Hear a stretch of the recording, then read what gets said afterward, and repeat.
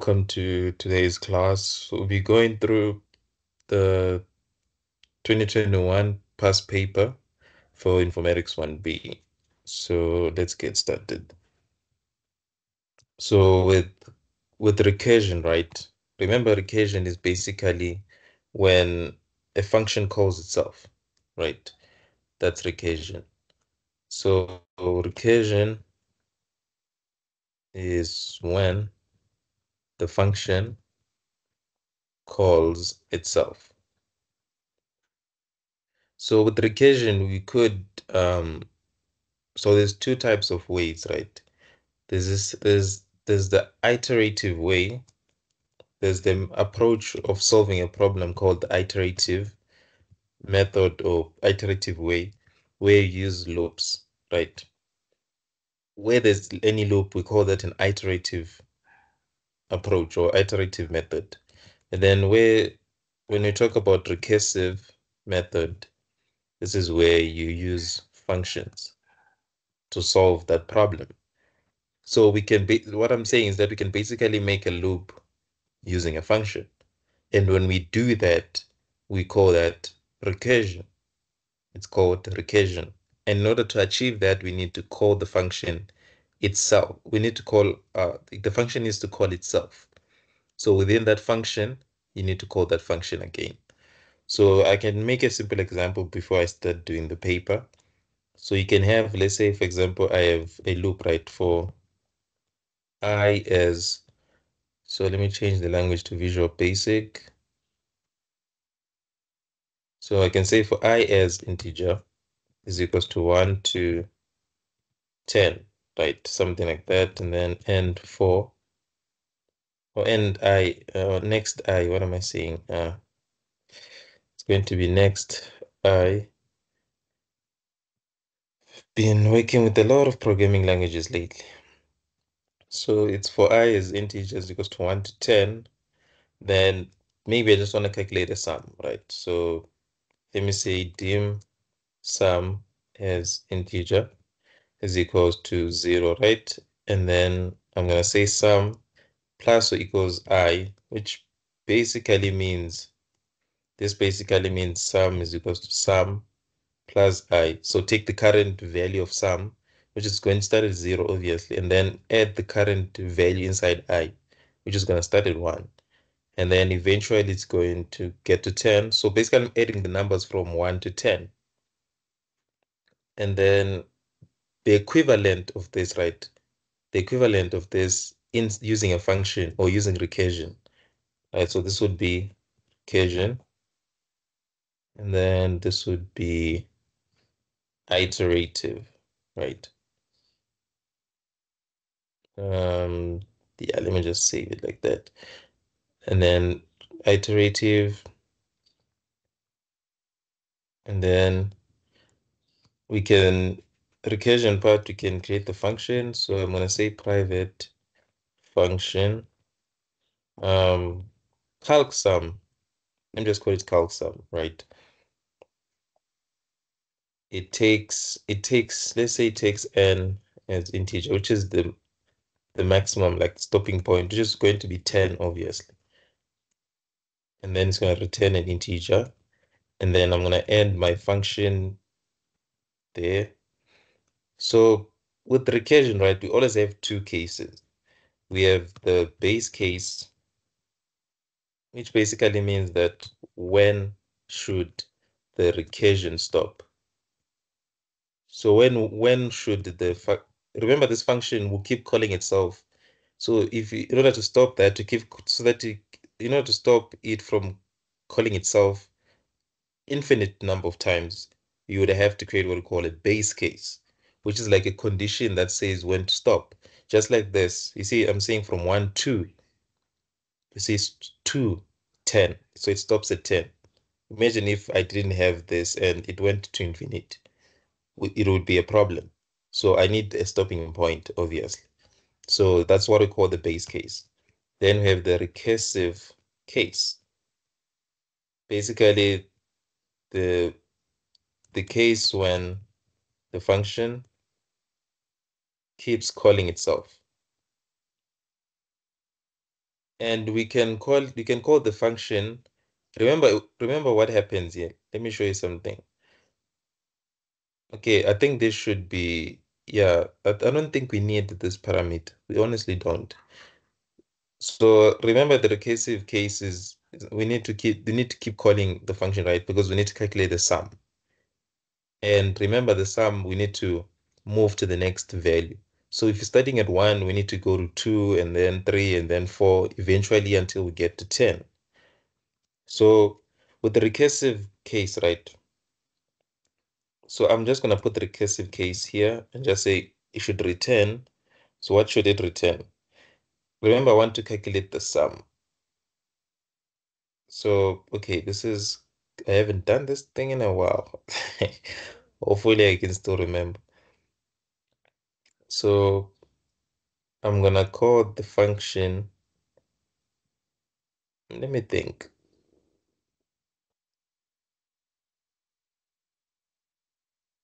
So I need to call, how can you see now, it's been a while. It's been a while. I know the base case, I know everything, I know how to stop everything. Now the tricky part is this. Oh, okay. Okay, yeah, I see what formula to how to calculate that. So this function, I'll just call it sum, right? Let me just call it sum to keep it short. It can take a parameter, right? But then this parameter, right, n, in my case, n will act, n will act as the starting point. In my case, I could do it vice versa. What do I mean by starting point, and what do I mean by I could do it vice versa? So remember, functions, you typically take in the big number, for example, 10, which is a stopping point. I could do it like that because remember what I'm trying to say. You could start counting from 1 and say 1 plus 2 plus 3 plus 4 plus 5 plus 6 plus 7 plus 8 plus 9 plus 10. Remember, things like addition are commutative. We're going back to maths. Commutative, if I'm not mistaken. Is it associative? I think it's commutative. That's the right term. So basically, it doesn't matter in what order I add the numbers. I could start from 10 and say 10 plus 9 plus 8 plus 7 plus 6 plus 5 plus 4 plus 3 plus 2 plus 1. It doesn't matter in what order I add them. So to show this, let me just open Visual Studio to make it simple, because I'm going to show you two ways. The first method is when we take in 1, which is the actual starting point. The second method is when you take the stopping point. Obviously, the formula is going to change. If I take 1, remember I need to increase by 1 to get the next term. Increase by 1 to keep getting the next term. You always increase by 1. If I take in the stopping point, I need to decrement or decrease by 1.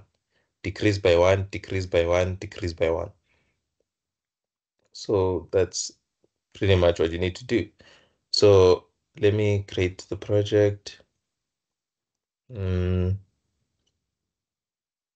Basic, next. Let me close this.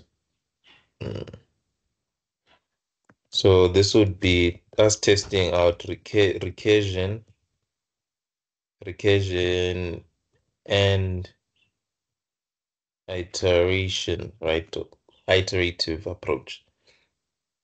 And then I'll just place it on the desktop and then create.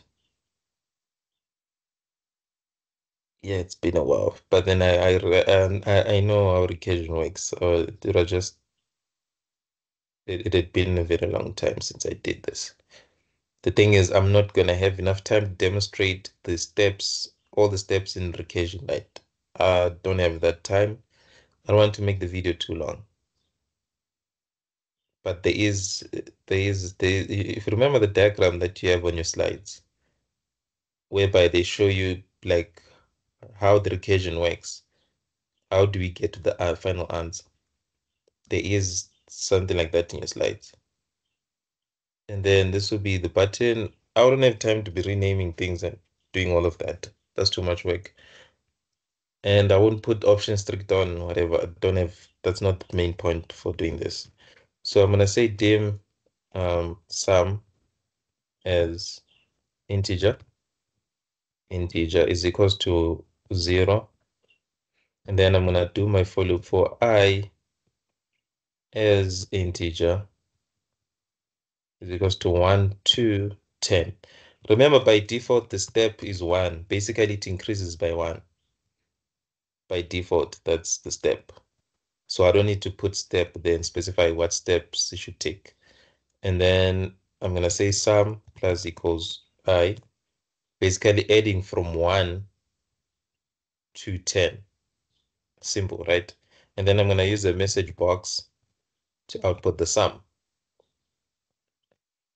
And then this is the iterative approach, right? So if I click this, I get 55, right? So that's the answer that I'm expecting if I use a function or a recursive function. This would be iterative. And then I'm going to have recursive. Remember, I need to create the function before I can call it. So this will be recursive. So let's create one. You see, the starting point is 1. So when I call this function, I'm going to pass in 1 to say that's the starting point. So private function calc sum, and then n as integer, and it returns an integer as integer. So remember, we need to have a base case. Basically, when should the recursion stop? And then we need to have a recursive case where the function will keep getting called. Basically, where the function calls itself. But remember, every time we call back the function, it needs to come up, we need to update this value. So imagine n in this case acts as like it's I. So we need to update I. So the recursive case, right, I'll just do an if statement there for recursive case. So when should it stop? When n, I should say when n is greater, let me say greater than 10. Because if I say when n is equals to 10, that means, okay, I think I could say it's equals to 10, we'll see. I'll just say if it's greater than 10, right, when now n is greater than 10, then stop. So when it's now greater than 10, what should it return? It should return 10. Basically, when it becomes greater, it goes above 10, it should return 10, right? Because I want it to stop at 10. So it should return 10. And then once it returns 10, then it's going to go back into that diagram, of which I don't have time to make now, and substitute all the different values. So I'm going to say it should return that function. I call the function back again, right? And then I pass n. But then remember this n, it's going to be starting point, which is I. So I need to increase it by 1 every time I call it. So I need to increase it by 1. And then I also need to add back n because I'm trying to find the sum. Right? Remember what's going to happen here. It's quite a long process. And I know you guys are not fond of watching long videos. So that's why I'm not gonna go into that, explaining how this works in terms of the diagram. But then I think I did make a video if I'm not mistaken. So you have the calc sum, right? So it's gonna start at calc sum 1, right? It's gonna start at 1, right? Remember, I'm gonna pass 1. That's the starting point. So calc sum 2, it means call that calc sum function with the value 2 inside, and then add 1. So which is technically it's basically saying 2 plus 1. And then in the next step, I'm gonna call that calc sum has been called, right? And you passed in the value 2. But then in the next step, calc sum, it will be now 2 plus 1, which is going to be 3, plus the current n. The current n is 2. So it's going to be plus 2. And then it's going to keep doing that and doing that until eventually we get to 10, right? So remember, we're going to get to, 10 will go through, right? When it's 10, we'll be able to call that function recursive. But then when we call it again and n now is now greater than 10, then it's going to stop. It's going to just return 10. So basically, when you get to calc sum, I think it's going to have 11 here and 11 there. It should just return 10. Or you could say when n is equals to 10, just return 10. So yeah, there's many ways you can go about doing it. So let's just double check and see if it actually runs. So let me just call calc sum here. So I'm gonna declare a variable, call it answer as integer is equals to calc sum, and then I'm gonna pass 1 inside that calc sum, which is gonna act like the starting point. Might output the wrong answer. We just need to make sure the base case, right, the stopping point is correct. So let's just test. So 55, 65, right? So something is wrong. Like I said, it might be wrong. So I think what we should do is not, we shouldn't say when it's greater than 10. We should say when it gets to 10, just stop. It stops there, right? When I get to 10, remember it's gonna count, right? It's gonna start at 1, n becomes 2, n becomes 3, n becomes 4, n becomes 5, and so forth. So when you get to 10, we should stop there. So you should stop when you get to 10. So hopefully it's going to be correct now. So let's see, 55, 55, perfect. So that's pretty much how you can convert this to recursion, right? If I'm not mistaken, I think I did make a video on this. Something tells me that I did make a video, especially drawing the diagram. I think I did explain it extensively. So that was the first approach, right? Remember, it's commutative. You can add in whatever order. I could technically start from the end. So let's do that and show you that it actually does work. I would pass in 10, but then my formula needs to change. Now I need to stop when I get to 1. Because remember, I'm counting from that side from 10, and then I need to stop when I get to 1. And then that means this should now, when n is now 1, just return the answer 1. But then now instead of saying n plus 1, I'm going to subtract, because if I'm starting at 10, I need to call the calc sum with the next term, which is 10 minus 1, which is 9. And then when I'm at 9, when n is 9, I need to call the calc sum function with the next term, which is 9 minus 1, which is 8, which is basically this. I start at 10, I subtract 1, I call the function, but then n is reduced by 1. So therefore, I call calc sum with the input, with the integer 9. And then I call calc sum with the input of 9 minus 1, which is 8, the next term, and so forth and so forth. So this should be correct. I just changed a few things. So 55, 55, still the same answer. So there's many ways you can go about doing this. So this is just an example of doing that. So I'll just close this, and then yeah, I'll just make sure I send you all of these things. So let's start, right? Let's start. How do we do this thing? So the way we do this is, you see the base case is this. That means when A is now less than or equals to 1, that's when we stop. And the answer should be 0. So the way I was taught by Prof. Liu was a very great lecture. She taught us this way. You make a table. You're going to make a table. So I'm going to do this, and then I'm going to make a table. This would be question 1, right? And then so this would be question 1. So question 1, I need to make a table. So the table is going to be, you see the table, right? You put in all your parameters first. So it's A, B, C, right? So that I can keep track of what is the current value of A and B and C while when I'm doing this recursion. So if I go back here, I'm gonna have the A column and the B column and the C column and the result, right? What is the result? Is the result of calling this. So I need to copy this. Yeah, I think if I'm not mistaken, I think this is fine. And then there we go.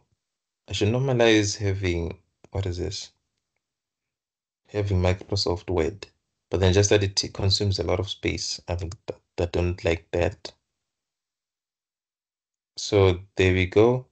So since the recursive case says that when A is less than or equals to 1, basically when it's equals to 1, yeah, because the first statement that will be true is when it's equals to 1.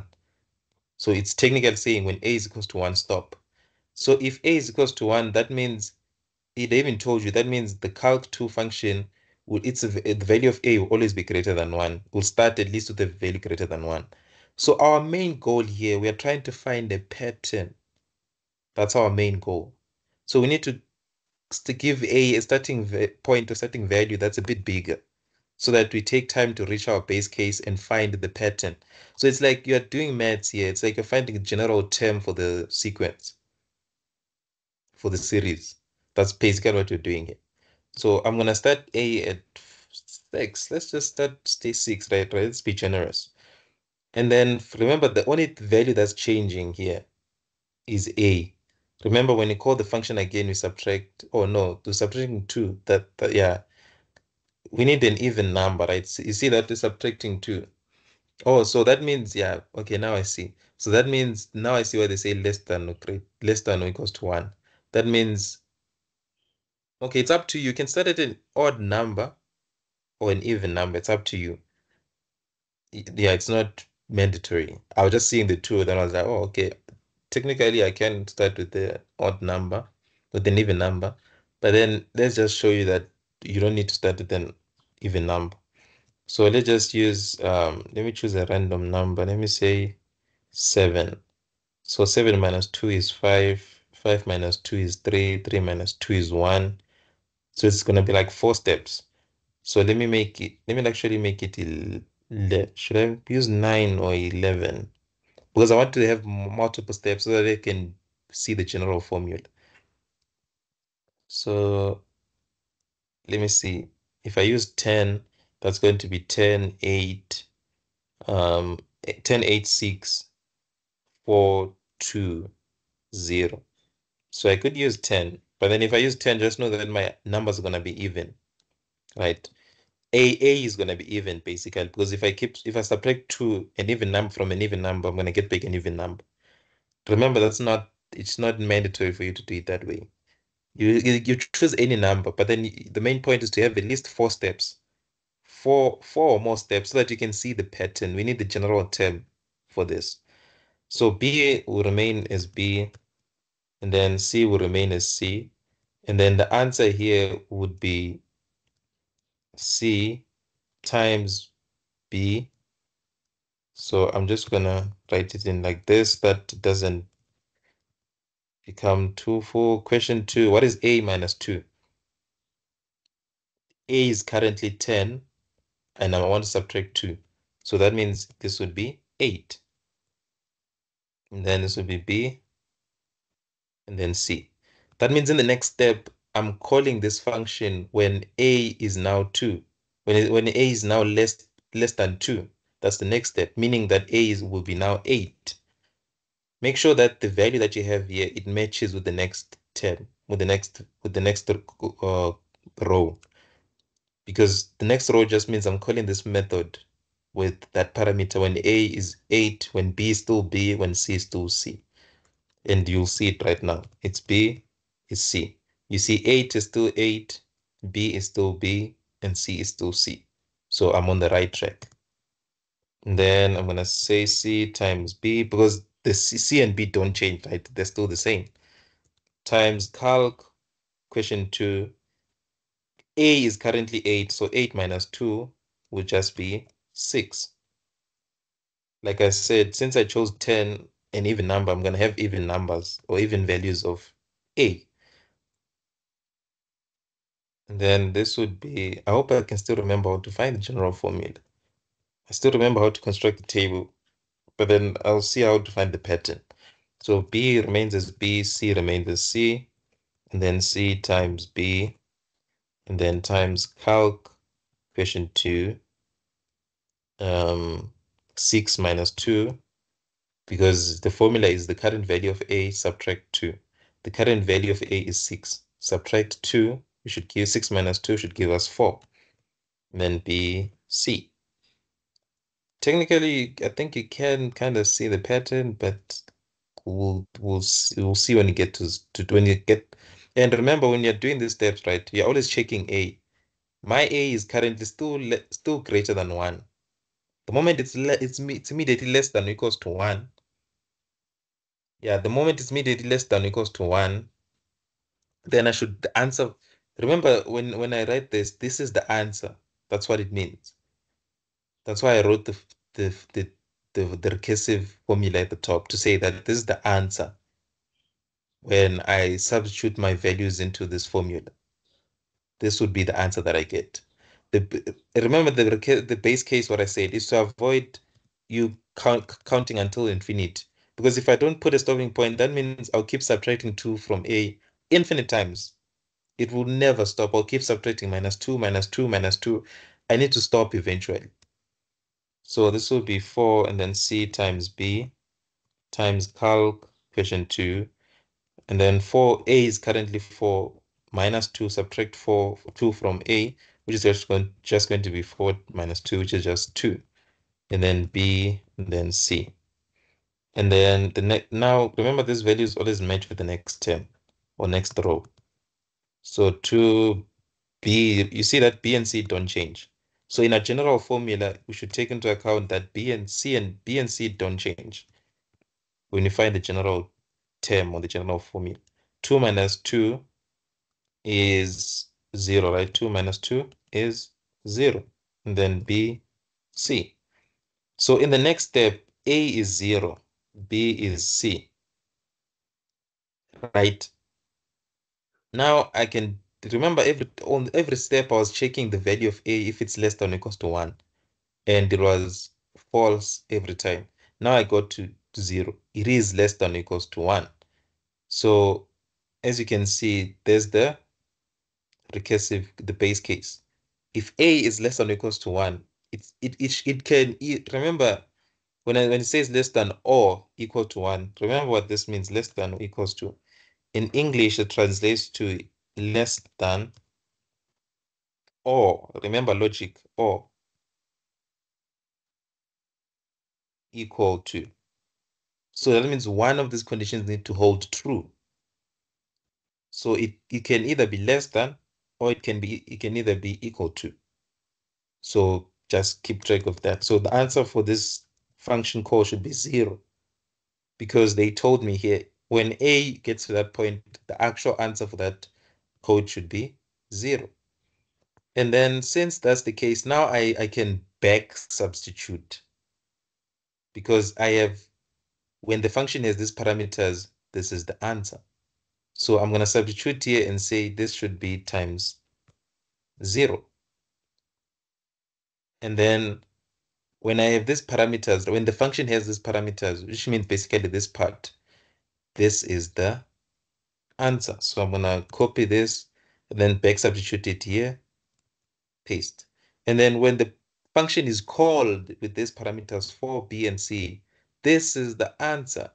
So this function, this is where we call the function with those parameters 4, B, and C, as you can see, no pun intended. And then I'm going to replace that with the actual answer. So basically just back substitute. That's pretty much the whole point of this. When you call the calc Q2 function with these parameters, A is 6, B is B, C is C, this will be the answer. So where did we call it? There it is, calc Q2, 6, B, and C. Paste there. I can you can somewhat see the pattern, right? And then 10, when A is called, when the function is called with A being 8 and B being B and then C being C, then the answer would be this, right? And then now we can sort of like find a general term, because there's where we call the function with A being 8, B being B, and then C being C. So that's the answer. So now what we need to do, right? I need to look at I need to write it down and say what was my answer. Look at what's going on here.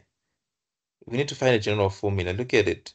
It's 2 and I had one of these, and then it became 4 and I had two of these. So we need to look. You see that this answer is affected by the current value of A.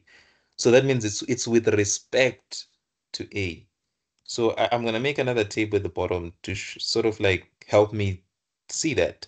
So when A, so I need to see. So I'm going to start at the bottom. So the way I'm going to draw this diagram, I'll start at the bottom going upward. So when A is 2, what was the answer? So I'll just do this and see what was the answer.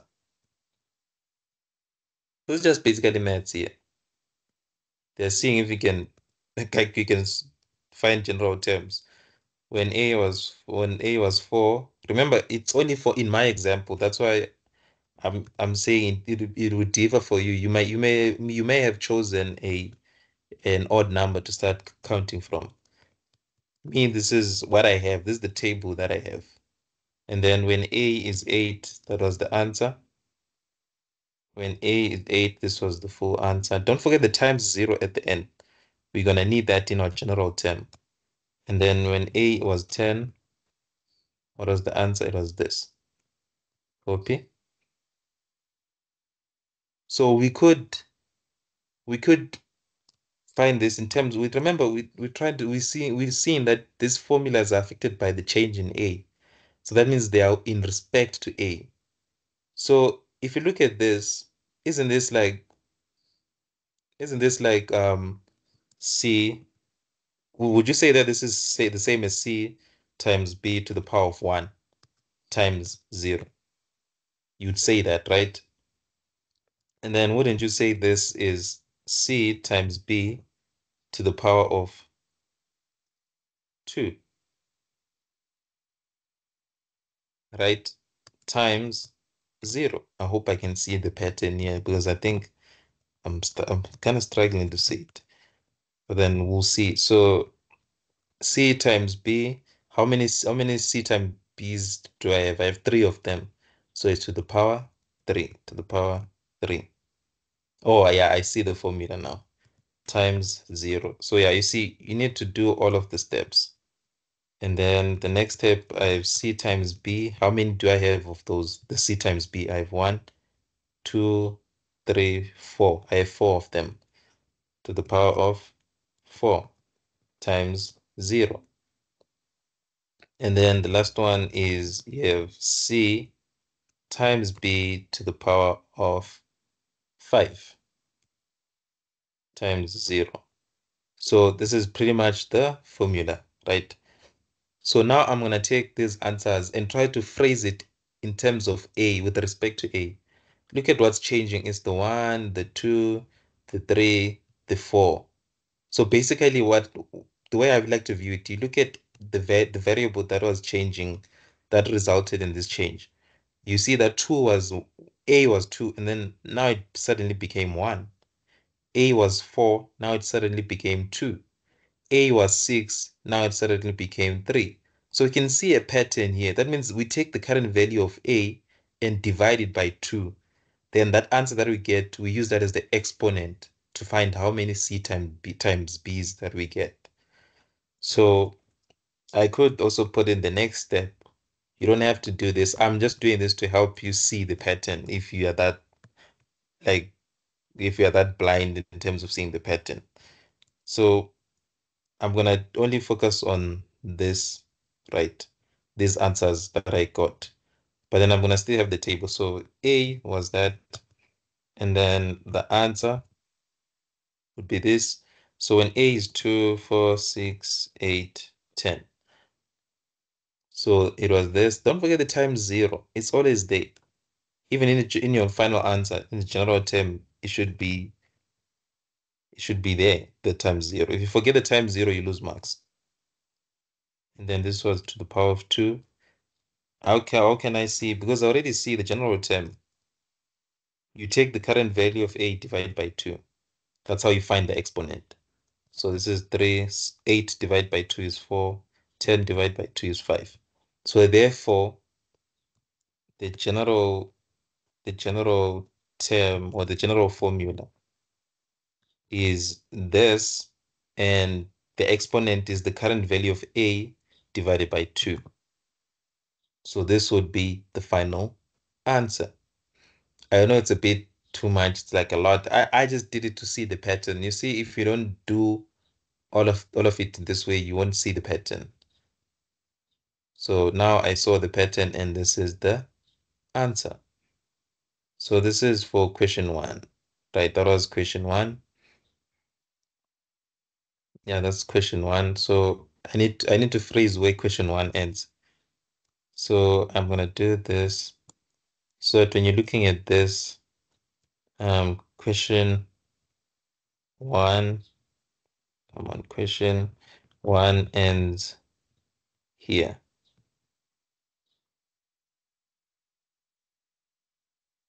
Yeah, I need to. The thing is, hey, with my laptop, I know it's gonna give me problems if I start installing many things. So yeah, hopefully I'll get a new laptop. Hopefully. Okay, so question 2. Remember, you can just use Notepad++, right? This is a VB. Um, this is a VB file that I've created. Basically, it's in Visual Basic. Or you can use any notepad to just view the text. So we are done with question 1. That's the formula or that's the result that you should have gotten there. So let's look at the programming. So that's 45 marks. It's quite a lot of steps involved, but then you should be able to do that quickly since practice, the main point is, or the main point that I'm trying to make is that you should practice, because you see this 5 marks and there's quite a lot of steps involved. You don't have to do this. Some people, they can just pick it up. They're that smart. They can just pick it up from this. You could just also continue from there, right? Remember, I'm not saying you should have all of these steps. You could just continue from there. So this would be, remember, this answer would be C times B to the power of 5. And then you could do that to the power of, this is 8 to the power of 4, and so forth. You could just do that. That's up to you. If you don't want many steps, I suggest you do it that way so that you don't have many steps. Because me, I just phrase in this way so that I can see better. So question 2, let's see question 2. Okay, we have 2.1. At least this one it's numbered, right? The questions are numbered. 2.1. So you're given a class. We have a pet shop, right? Which is a shop with pets, or you can buy pet stuff. It depends. So in this case, this pet shop has animals, so they are animals. So you can buy an animal. And then there's the contact number for that pet shop, and that pet shop has a name. And then this pet shop, then we have the animal class, whereby there's the diet type. So using what is already defined and declared, right? You need to learn to understand the question. Don't be spiritual and put your own things there. Using what is already defined and declared, write the necessary Visual Basic code. So they want visual. You see, be careful when you're reading things. Don't start writing UML here. Visual Basic code, not UML or not design. Declare an integer variable called _age, which must be directly accessible by classes within animal hierarchy. So remember, we have things called access modifiers. Modifiers, right? So I'll just remove this. I'll answer in the next part, right? I need to explain the access modifiers. So the access modifiers that we have private, meaning that only you have access to that, access to it. I could make an example, but then hey, my example are so they're just so unhinged. So I'll not make that example to explain the private, but then I'll use a different example. Then we have public. It means that the keyword is public. It means that the public or everyone has access to it, meaning that it's like free for all. Like Oprah Winfrey usually says, you get a jacket. Me just says a jacket. You get a jacket. You get a jacket. You get a jacket. Everyone gets a jacket. So it's like it's public. Everyone has access to it. It doesn't matter. You don't have to be special, right? The other ones, private and protected, you have to be special. And then we have protected. So protected, it's like the way I view protected, right? It's like a family secret. This is like a family secret recipe, right? Meaning that the descendants, their descendants, the descendants or the children or the derived classes in terms of OOP terminology, the descendants or the children have access to it. And then since they have access to it, it will be public for them. But then they have access to it, right? Let me phrase it that way. And then let me explain a bit further. That means it's public to children of this base class, right? That's what it means. It is public to them, but then private to people who are not the children. So that's protected. It's like a family secret recipe, right? They say your granny knows how to make the best chicken in the whole world. And people always compliment, they're like, give us the recipe, give us the recipe. Granny will not give anyone the recipe except for family members. Maybe when she's on a deathbed, then she's like, okay, I kept the recipe. I wrote the recipe on a piece of paper inside this drawer, inside that room, and whatever. It's like it's hidden, right? But then descendants of her or her grandchildren, remember, even though it's grandchildren, they're still they're still her children too. So she's gonna pass down that family secret recipe to one of the children, and then the children will continue the legacy, meaning that it's public to the children, but then it's private to people who are not the children or who are not the descendants of that, right? And then private means that you only you have access to it, right? Which is in this case, I know it's going to be a weird example, but then in this case, think of it in terms of your own body. No one has access to your own body. Only you have access to your own body. It's private to you, right? It's private to you. Or, for example, a car. A car, that's why I don't like using a car because it doesn't really demonstrate, but then still kind of demonstrates. So remember with the car, right? Like let's say an A45, right? Mercedes-Benz A45. Or you go to buy that car, you don't you no, it's not like the whole community signed those pieces of papers to say, yeah, it's our car. Only one person, not even your family members have to sign they can sign that. It's only supposed to be signed by one person because it's a private car. It's called a private car for a reason.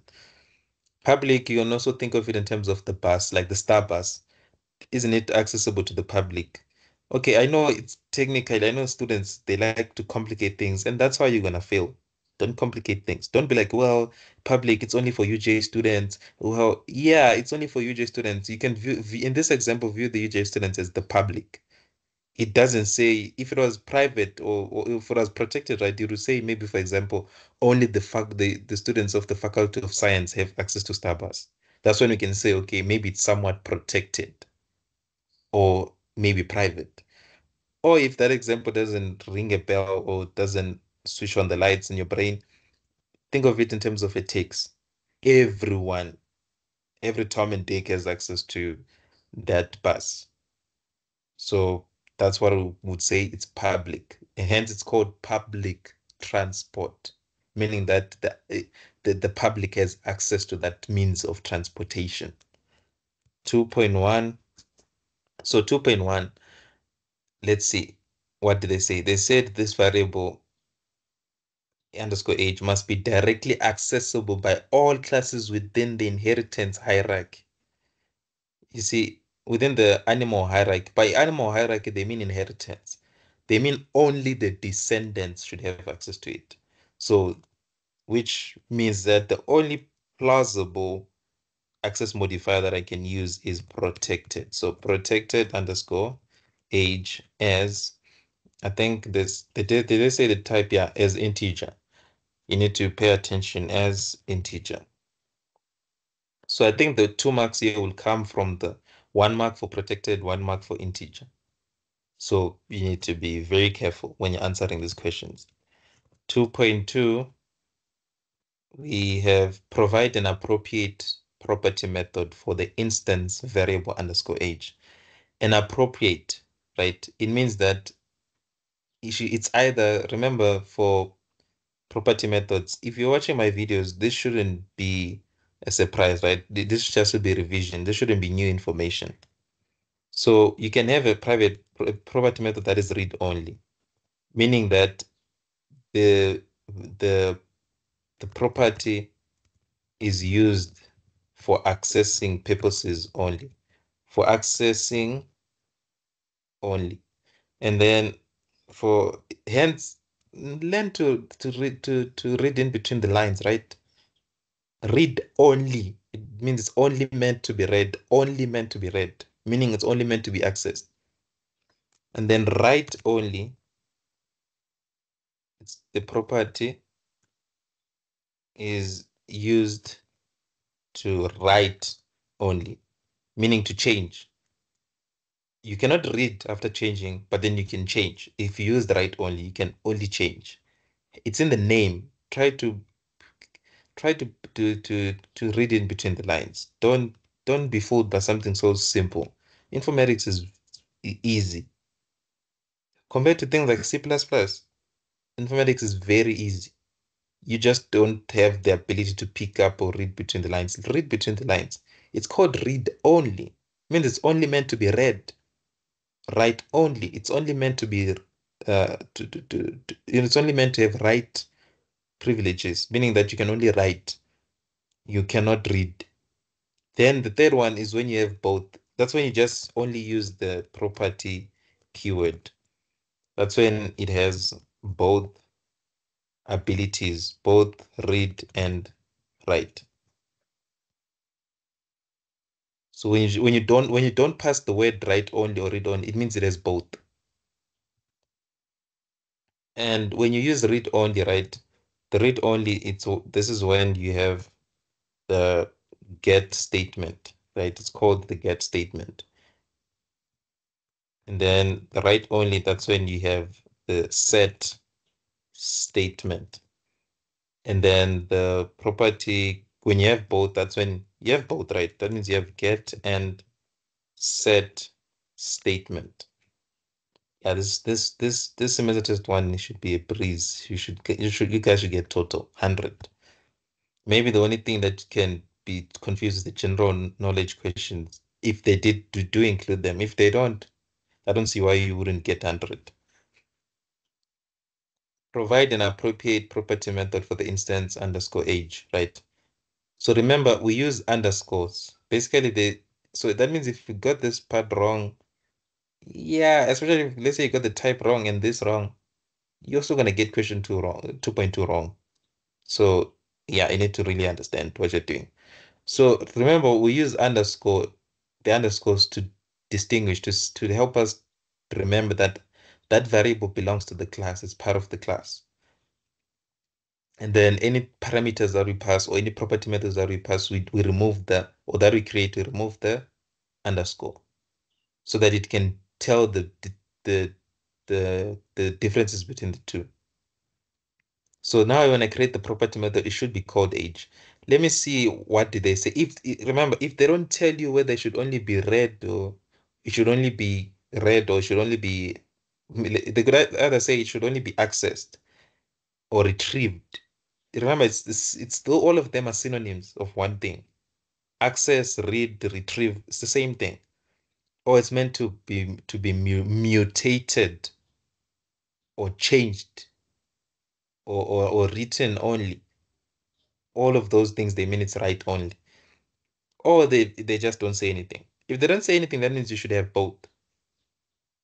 Yeah, that's my take on that. You should just have both because they didn't tell you. They said just say create an appropriate method, property method for underscore age. Because if you only set it to access, right? What if you're also supposed to mutate? You see, it becomes a problem. What if you only put in a set statement, meaning you want to change the variable only, but it cannot be read? But what if it was actually supposed to be read too? So you see, it becomes a tricky situation. So I would advise you just use both. You create the property method that is both the get and set statement. Basically, it means that omit writing that write only keyword and omit writing the read only keyword. So they say note that any input must be validated to ensure that they are not negative. So that means before we set the values, we need to check if they're not negative. How do we do that? It's a simple statement. So I'm going to define the property method here. I'm going to say public property. Remember, when you say property without any write only or read only, it means that it has both capabilities. So write only public property, right? Age, that's going to be its name. And then don't forget the brackets so that it knows that this is a property method as integer. Remember, the type needs to match with the data type of that age or um, that instance, that the variable inside of a class. The data types need to match. And then remember, you always start with the get statement, and then you have end get here, and then you're gonna have a return statement here. You're gonna return underscore age, right? But then before you return underscore age, you need to check. So I actually need to create what we call a helper function because I can't, you see, I'm gonna repeat myself because I'm gonna do an if statement here. Do if underscore age is less than 0. Yeah, I don't want to do that. I'll create a helper method for that. We also have set, right, which takes in a value from the user, and it needs to be the same value as the data type of age. I can't take in a string to set an integer. It makes no sense. So value as integer, and then end set, and then I'm going to say underscore age is equals to that value from the user. But then before I set the value and before I return the value, okay, returning the value is not a problem. I feel like the main problem is here. Yeah, so I'm starting to think about it. When they say that you should make sure that the values are not negative, because remember, the values need to be initialized first. How do they get initialized? You write to them, right? No pun intended. You write to them, right? So you're going to take in some value from the user. This value needs to be validated first. So it's simple. It's a simple if statement, right? They said it should be not negative. That means you can set it to any value. Remember, negative, it means it's below 0. So that means it should actually be, in terms of C++, that means it should be unsigned, meaning positive, from 0 to infinite. So that means I'll do an if statement before setting the value, I'll do an if statement. So I'll say if my value happens to be less than 0, then that means it's negative, right? And then I'm going to need to end the if statement. That means that I'm going to need to update that value and set it to 0 because I don't want to have my age to be there's many ways you can go about doing this, right? This is the first approach. Before setting the value, I can change this value, and make sure that it's not less than 0, meaning that it's not negative. Remember this statement, this part, right? This Boolean condition, it only executes if the condition is true. Meaning that if value is indeed negative, then we should update it. If it's not, it's just going to skip this if statement and then set the age to whatever value that is, because that means the value is greater than or equals to 0, meaning that it's from 0 to infinite. So this is the full property method that they wanted for 2.2. Like I said, there's many ways to kill a cat to do all that. There is a second way you can write this. I don't care whatever way you write it, just make sure it makes sense. You could say if value is less than underscore is less than 0, then I'll just set the age to 0, because then at the end of the day, age will be set to value. Then I can do an else and say else, meaning that if that part is false, that means it's not negative. Then just set the value as usual. So it's up to you. This is the second approach. It's up to you in whatever approach you want to take. So I'll just leave this second approach. So 2.3. So 2.3, we are, okay, there's quite a lot. Let me see how much time if I spent here. Yeah, it's almost an hour. But then I'll try, I'm sure it's gonna be roughly around 1 hour, 30 minutes, which is not too bad, which is not too long. So let's see, provide a function that will return the type of blood. Oh no, type of food. Yeah, the thing of being on the computer too much, you tend to lose a bit of your eyesight. Provide a function that will return the type of food. I advise you guys to get classes, talk to your parents, especially if you're a computer science major. Your eyes, it's gonna affect your eyesight. Computers affect your eyesight. Too much screen time affects your eyesight. Go talk to your parents, get your eyes checked. I think in Dorfontaine, your you can get everything and the glasses. They check your eyesight, your eyes, and everything, and including the glasses. It's like 1.5, yeah, somewhere there. So you can talk to your parents because yeah, it's gonna affect your eyesight. So we have this. They say that provide a function, right? So we need to create a function that will return the type of food an animal can eat based on the diet type. So you might ask yourself, what, I don't know, what is the type of food? What data type should I use? I don't know. Well, if you read continuously, you see they're giving you a hint. See table below for values. They told you, see the table below for values. Remember data type, we know what data type is, what data type it is. It's an integer. The main thing we're worried about is what's the data type of food. As you can see, it's in double quotes. Remember, anything in programming that's in double quotes, it's a string. So we know the function should return a string. They said return. Pay attention to the English being used here.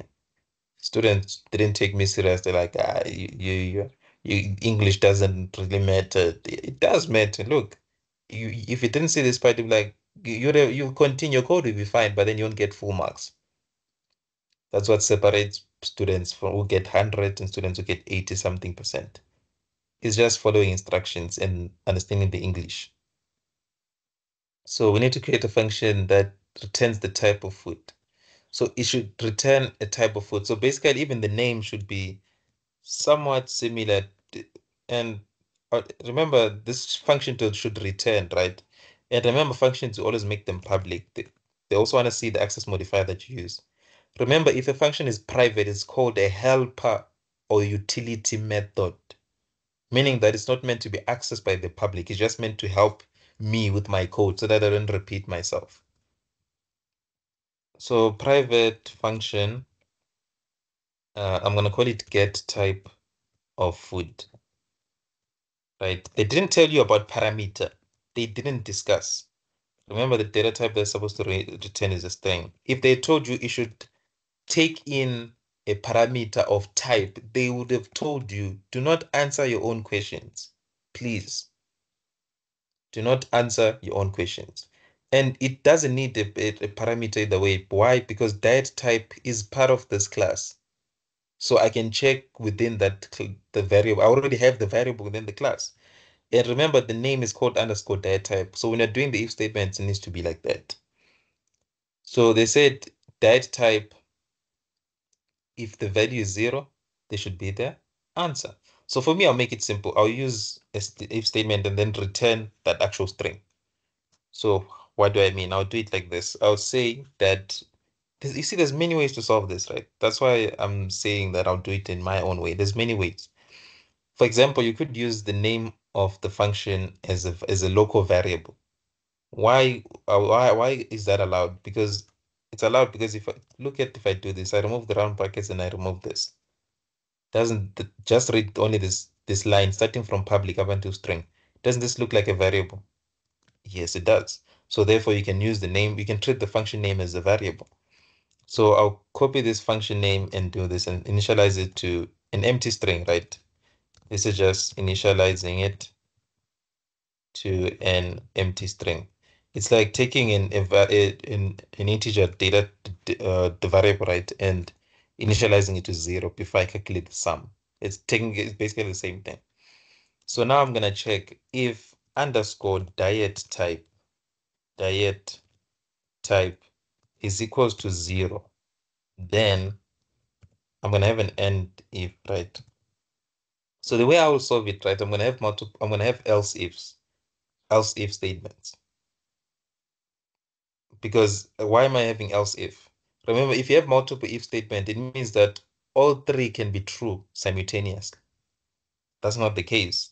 It has to be one of them. So therefore, I'm gonna use an else if statement because it can only be one of them that are supposed to be true. So if it is equals to 0, that means they get the type of food, right? Which is that variable that I'm gonna use, which is the function name. They said we should say it's plant-based foods. Plant-based foods. So it's gonna be plant-based foods. That should be the type. And then else if underscore diet type is equals to 1, then get type of food should be equal to what? Let me go back here. Should be equal to meat. Okay, this is now meat. And make sure you have even the capitalization, everything needs to match. That's why I'm just copying and pasting from the question papers because I don't want to miss the capitalization in the right places. They're lenient, right? But then some people might not be as lenient in the future. For example, when you're doing like final year and things like that, if you don't follow the right thing, they might not be that lenient. So just practice being a perfectionist right now. It's too early. And then so that you form a habit, a good habit. So now remember I've gotten all the values. Now I can just return the data type, which is just the function name. Because like remember what I said, the function name can act as a variable. As you saw that it technically kind of looks like a variable. So I just return the type of food, which is basically the function name. Or you could do this, right? There's multiple ways. Or you could do this. I prefer this method that I just did right now. Or you could just do this. You just totally remove everything and just return the strings as they are. What do I mean? So you just say return because this function is supposed to return a string. So I can just literally return the string. And then when I get here, I can just return the meat. So that's why sometimes lecturers don't understand how come students' code is the same. It shouldn't be the same because you see this is a second way of doing it, and both methods lead to the right answer. They are correct. So you shouldn't be doing the same thing. Everyone shouldn't do the same thing. It should be unique. Or I could do this if I was, you see, there's many ways of solving this. I could say dim um food. I can use a local variable as string. I can do that. There's many ways of solving this question. I'll just stick to this one so that you get familiar of the capabilities of Visual Basic. That you can use the function name as sort of like a local variable within that function. And then I'm gonna go to 2.4. And then 2.4, so that means you're done. You get your full 6 marks there. And then 2.4, they say define a constructor. Remember, if you go back at the top, they said Visual Basic Code, not UML. So they want the code, the actual. So you'd actually, that's why it's important to do your practicals. If you did your practicals, you'd know that to declare a constructor, you say public sub new. And remember, what I always say, a class is a template or a plan to build the thing. For example, a plan to build a house. Obviously, the house is going to need builders. So those builders are called constructors in programming. So constructors are actually the builders which help us build the object or the thing that we've planned to build. So they say define a constructor, right? So I already know I need to define a constructor. So I'm going to have public sub new and then end sub routine, right? And then what parameter should it take? They said 3 parameters that will create an instance of pet shop, right? And ensure that the animal array is correctly set in memory. That means you have redeemed, read that you've used the redeem keyword. That's what they mean there. So if I go back up, you want 3 parameters, which makes sense. I need to take in the name and the contact and the size of the array because they said I should resize the array, right? So it only makes sense to do so. So I need to take in the name. And remember, we used underscores to declare the instance variables, right? Or the variables within the class so that the computer knows that these variables are within my class. And then when you create parameters, right, we can reuse the same names without the underscore. It'll tell the difference. It will know the difference. Because remember, every time you create a variable or parameter, it needs to have meaning. You can't just say n as string. What do you mean by n? So you need to write it in full and say name as string. And then remember in Visual Basic, you can say comma, space, and then underscore, and then press enter. And when you press enter, it's going to align and move to that same line. So I'm just putting it there out of habit. And then I'm going to need to take in the number of animals, right? I will write it in full, number of animals. You could say n animals, but then don't forget to put the comment. You need to put a comment on the side to say this is the number of animals. So to avoid that, I just wrote it in full so that even the user will even the person who doesn't know how to code, when they read this, they can read, oh, number of animals. And then comma underscore. Yeah, it will do this in Visual Basic. When you put that underscore and then you press enter, it will move on to the next line and to align everything automatically. And then the last thing is the contact. Contact as a string. Is it string or an integer? Let me just double check. Yeah, it's a string. Remember, we don't pass arrays as functions, as parameters to functions. We've never done that. You only pass in the size because you're gonna need that size. I keep forgetting that Visual Basic, it does this thing of like you have to capitalize the first letter of each variable. It's unlike languages like C++ and Java, where we actually use the lowercase for the first letter of the variable. So I have this. Obviously, all they need me to do is to initialize. So that means underscore name is equals to that name that I'm taking from the constructor, and then underscore contact is equals to the contact that I'm taking in from the user via the constructor. And then I need to redeem, that's the last step. Remember, they said make sure the array is properly allocated. So redeem underscore animals array to be the size of that parameter number of animals. So what would happen if you decided to remove the underscore? Right. Let me teach you let me give you some free advice. If you didn't have underscore, right? Let's say you just literally called it name. That's why we use the underscore so that it can know the difference. If you wrote it like this, right? If it was name, it'll get confused which name is the one inside of my class and which name is the one that I'm taking in as a parameter. there's this keyword called me. So when you say me and you say dot followed by the whether the function or it's the variable within that class, it will know, oh, you mean me, my name, right? My name, right? And then this other name, oh, that's the other parameter because I now know this me means the name inside of my class. So you can use the me keyword. For those doing C++, the me is the same as this.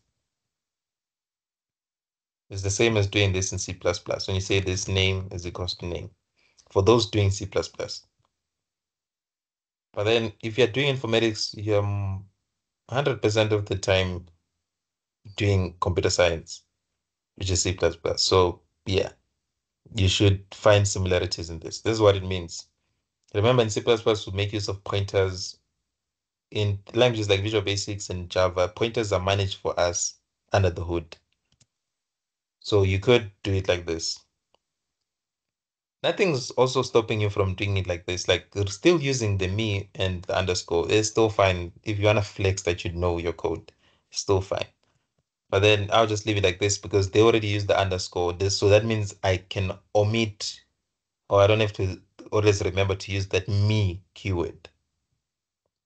And then this is where we resize the array as the question required us to do so. If you scroll down, they said the array is correctly set in memory. And then they said provide an appropriate property method that will ensure that the name of the pet shop cannot be changed, right, outside the class itself. These people are tricky. Remember, we want the property method, right? Remember, the keyword is appropriate, meaning the right one. That means you won't get 3 marks if you declare the wrong property method. You might get half or even 1 mark because there's a lot of things that will be missing. Basically, it's a wrong answer. It's a right answer to the wrong question. Provide an appropriate property method that will ensure that the name of the pet shop cannot be changed outside the class itself. So that means it cannot be changed when you go outside, but then they still want the property method. What does that mean?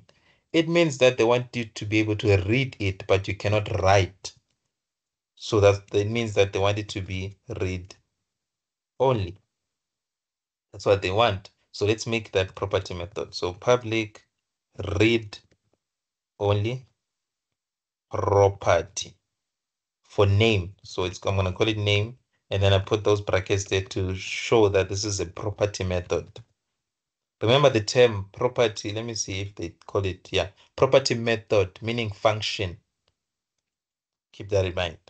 So functions, remember they always have brackets like this. If even if it doesn't have any parameters, always has brackets. And property. And then remember, read only property means that you can only read, meaning that you can only get, but you cannot change, which is exactly what we are doing here because they said it cannot be changed outside the class. That means you can set it with the constructor, right? Remember the constructor that is to help us build the object. We're setting it because it's private by default, right? So we need it needs to have some value. That's the point that I'm trying to make. It needs to have some value of which the constructor will handle that part.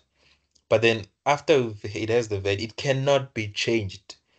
But then they still want a property method. That means that can only conclude to one thing. It means the property should be read only, since they said it shouldn't be changed. So remember, read only, it has a get statement. Remember the notes that I made at the top. Where are the notes? Yeah. So the read only, it has the get statement, meaning that get blah blah blah return. That's what I mean by that. And then end get. And you should only be able to get, meaning that I can just only return underscore. Don't forget the underscore. This is the property name. If you say return name, it's like you're trying to do something very spiritual. Like you're trying to do recursion on a property method because yeah, remember it's called a property method or a function. When you do this, you're technically trying to call the function within the function itself, which is very spiritual. You've never done a property method that calls itself. Don't be spiritual. Put the underscore. And then I think we're done with the with question 2. Then now we get to the UML, which is the last question. So with the UML, it looks cute. So I'll open D here, right, so that we can do the UML. So consider a base class called gaming, right? That means we have a base class called gaming, right? Or you can, I would actually advise them to call it game with, because remember the inheritance, right? It showcases an is a relationship. That's why I'm saying I would advise them to call it something else.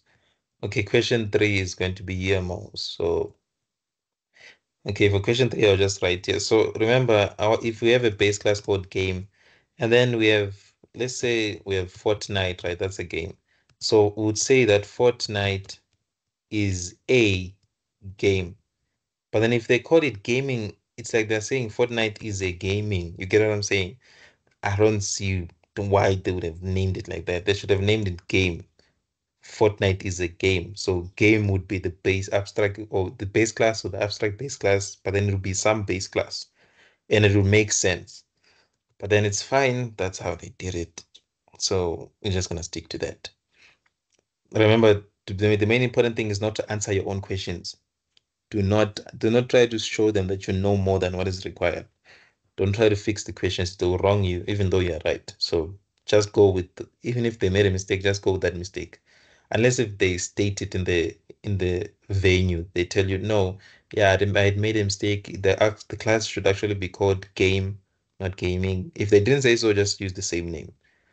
So I have a base class. I keep thinking abstract because I was teaching virtual functions yesterday, pure visual functions. Um, it's a base class, right, called gaming. So I'm gonna open here and then select that class tab to paste it there. And then the base class will be called gaming. And then they haven't told us what are the attributes or the variables and the operations or the methods.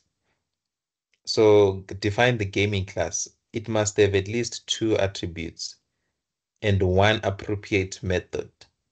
They say construct and property methods do not count. When they say do not count, they mean do not write them. Stop wasting time. Students like wasting time. I don't know why. Do not write them. They won't be marked. There's zero. You get zero for that, but there's no marks for it. That hence it's called it's written 2 marks because there's not a lot of things that should write there. Just create the gaming class, two attributes or two variables, and one appropriate method. Done. And then the next question, do the thing that you're supposed to do, and then leave. Done. Don't do extra things. So this question, you shouldn't have any constructors or property methods unless stated so. They put it in brackets. I remember English, round brackets or brackets is just to provide extra information. It's like to guide you, right? They say construct and property methods do not count, meaning don't put them. They couldn't care less about them. So gaming, right? Remember, a base class, whenever you have a base class, you're taking the common things between games, right?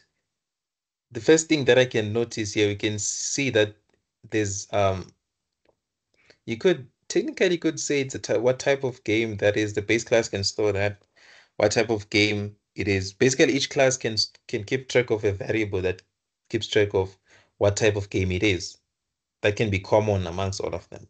So I can create maybe like a new attribute and call it type of game, right? And then the type of game would be, I'll just make it a string. And then if they said base class, right? Remember, they're trying to see that you can model and do UML and you know the different access modifiers.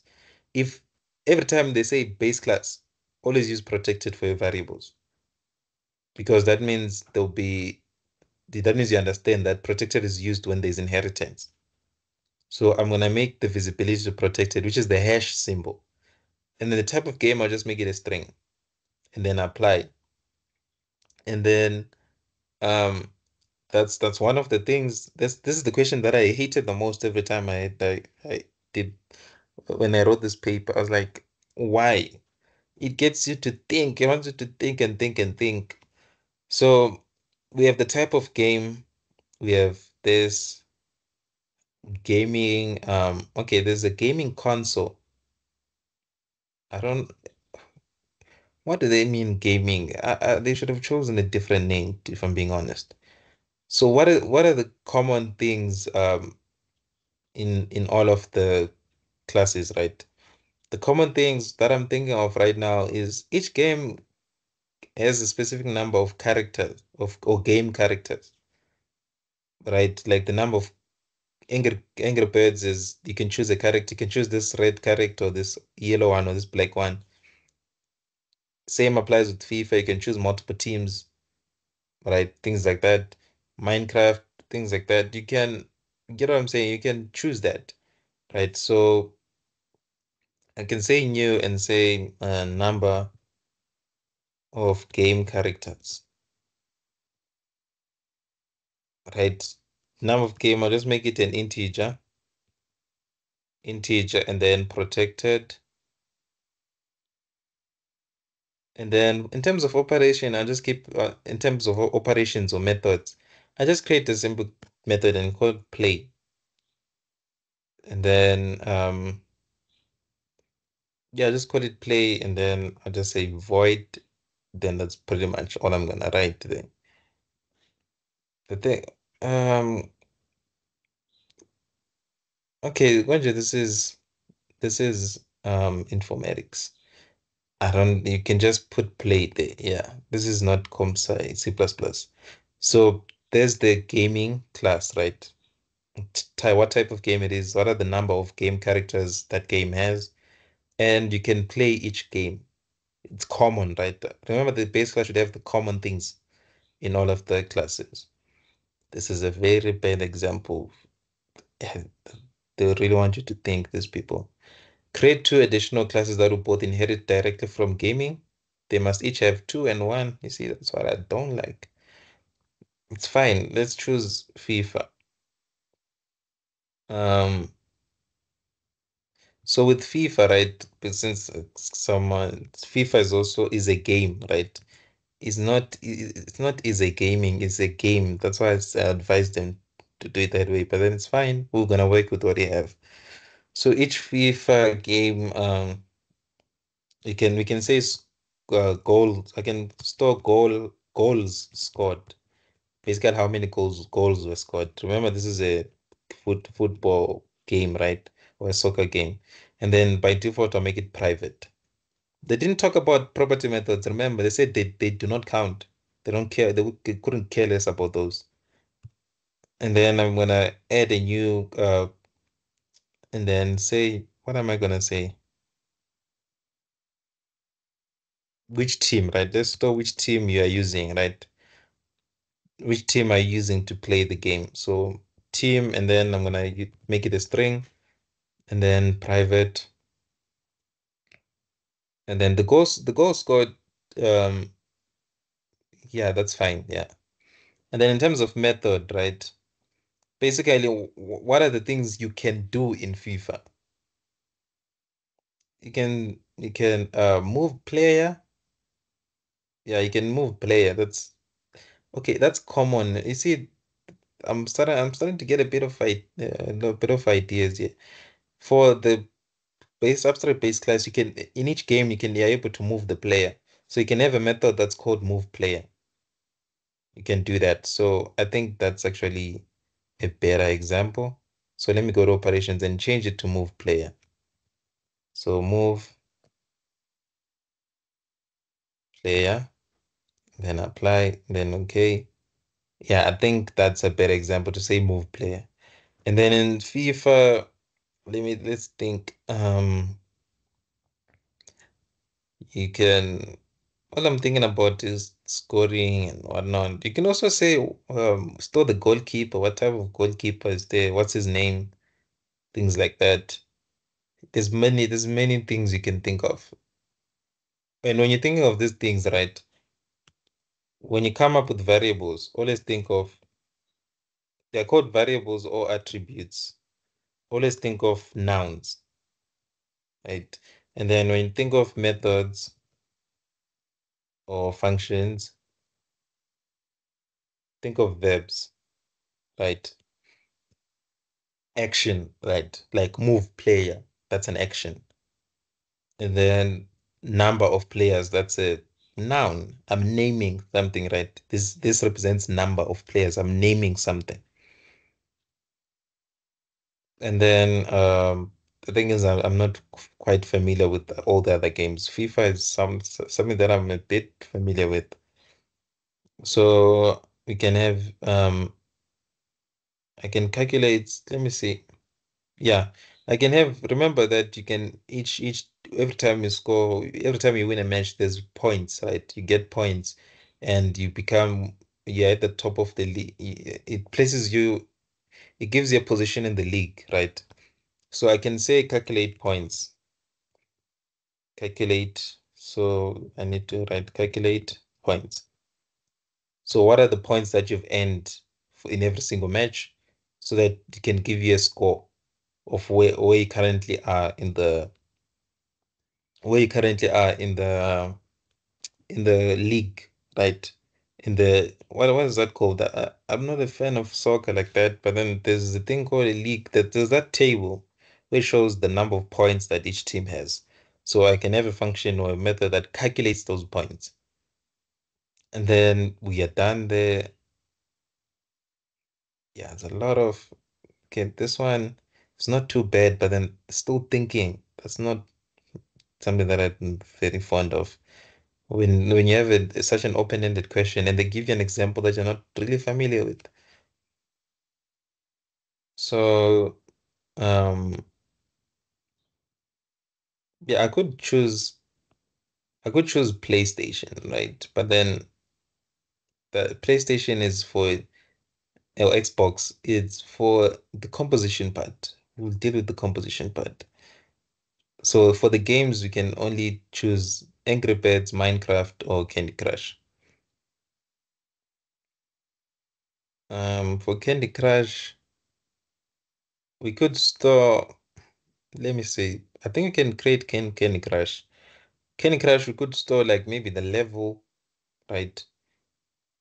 And the fruits that have been agree crushing. Yeah, I'm kind of coming up with something here. So Candy Crush, we could for Candy Crush, I'm gonna make it simple. We could keep track of the level, what level the user is currently at. Remember, you could maybe choose if you know more information about Candy Crush, you could maybe put the level inside the FIFA class, like the level of difficulty. Is it medium or hard or easy or professional, things like that. You could put the level. So me, I'll put the level in Candy Crush because I'm not that familiar with it. And then I will also keep track of what is this number of candies crushed. Number of candies crushed. It does keep track. Yeah, it's sort of like points in a way, but then I've phrased the variable to relate to the class. It's Candy Crush, so I'm crushing candies. So I can also keep track of the number of candies that I've crushed. So integer, then private, and then operation. That's where the tricky part comes now. One more operation and then we are done. Then we'll be left with composition and then we'll be done. So what crush the candy? Yeah, that's the function. Yeah, I know it's like it's a very mundane thing. But then I'm just gonna say crash candy because it's a task, right? You're crashing the candy. So crash candy. Make my life simple. That's what I don't like about that question. It'll get you thinking. And then generalization or inheritance. Remember that triangle is always there, is pointing to the base class. And then goes down there. There we go. So we are done finally. That felt like hell. Having to come up with these things, it's annoying. Using one of the derived classes, demonstrate composition, right? Using one of the derived classes, one of them, the component class must have um, composition. The component class, meaning that class that has the derived class, right? Basically, what they're trying to say when they say component class, they're saying the class that has the other class. That's what it means, or the class that has the other object. So what they're saying is use one of these classes, whether FIFA or Angry Birds, and make that class to be composed or to be inside of another class. So which class I can choose here? There's this thing called gaming consoles, where each of the gaming consoles has a game. So that's why they put the um, PS5 or PS4, I think that's PS4, PS3. Gaming consoles have or has a game. So gaming console can have FIFA, it can have Fortnite, it can have, get what I'm saying? So you choose one. Either way, they are the same because they have a game. So let me see. They said the using one of the derived classes demonstrate composition. The component class must consist of two attributes and one method. Constructor and property methods do not count. So by default, we already have one variable, which is an instance of the other class, right?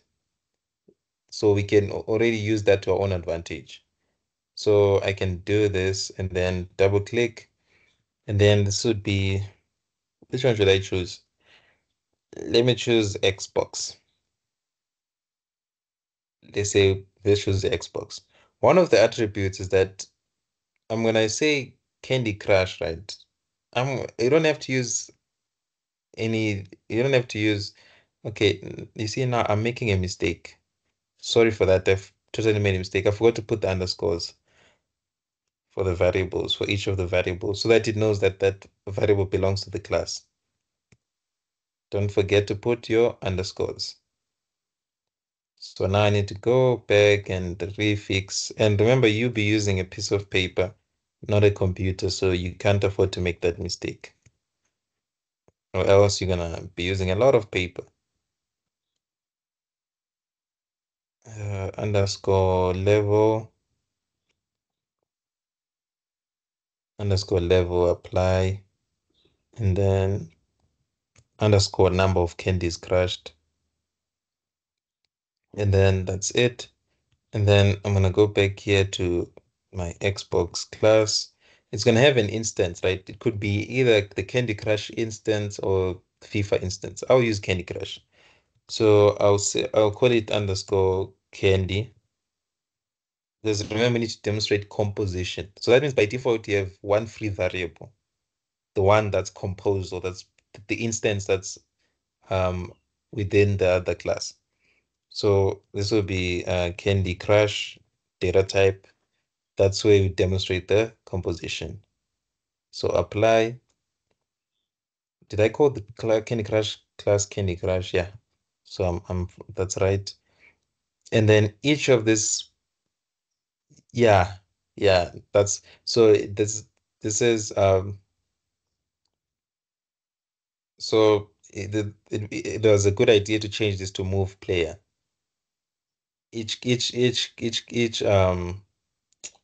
game has a capability or ability to move players. Remember what I talked about. Now I have an operation that I can use. Remember these gaming consoles, they allow you to play games. So I'm going to create a method called play game. Simple. So I can play the game using this console. So play game. Now I'm left with one variable and then we are done. What else can I put here for each gaming console? Because they said you need to have at least two attributes, meaning two variables. And then the 5 marks will just correct UML notation. And then let me see.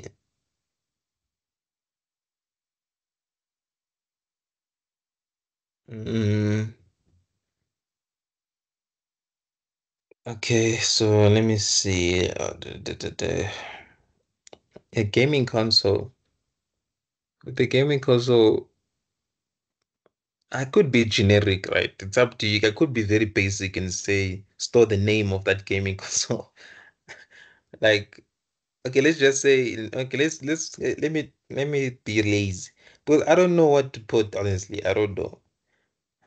What can you put for a gaming console other than the fact that I can only have a method that allows me to play the game because you can play the game with that. And then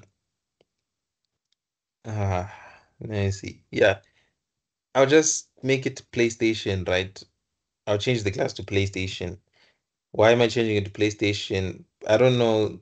I know there's Xbox 360, Xbox what, but then PlayStation is easier. So PlayStation, you can have or the name, right? The name of the PlayStation.